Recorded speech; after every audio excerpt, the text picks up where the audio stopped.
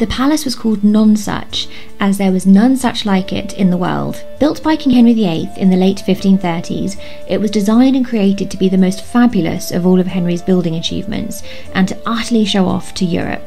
"My palace is sexier than yours" sort of vibe. Nonsuch was also unusual in the sense that Henry built it from scratch, rather than adding or adapting like he usually did. It seemed to follow the style of Hampton Court, with outer and inner courtyards formation, but the decor is where it properly became spectacular.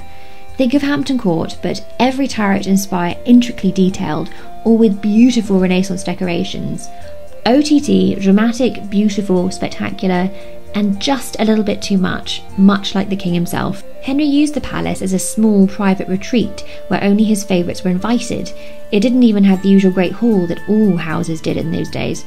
His plans were so lavish it wasn't actually finished at the time of his death. Edward left it be and Mary sold it to the Earl of Arundel. Elizabeth signed the Treaty of Nonsuch there with the Dutch against Spain. The palace came back into royal hands. The monarchs thereafter used the palace as a hunting lodge, with particular use via the Queen Consorts. What is utterly shocking is the palace's end. King Charles II had given it to his main mistress, Barbara, Countess of Castlemaine, and she pulled it down brick by brick. She dismantled the entire thing in order to pay off her gambling debts. It beggars belief really that such a glorious and famous place was pulled apart just to pay off debts. As a result, there isn't anything left of the palace, only the land on which it once stood, now called Nonsuch Park.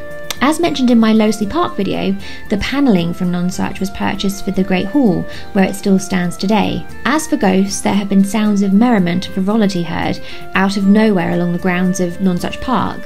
Perhaps it's Henry and his mates enjoying themselves.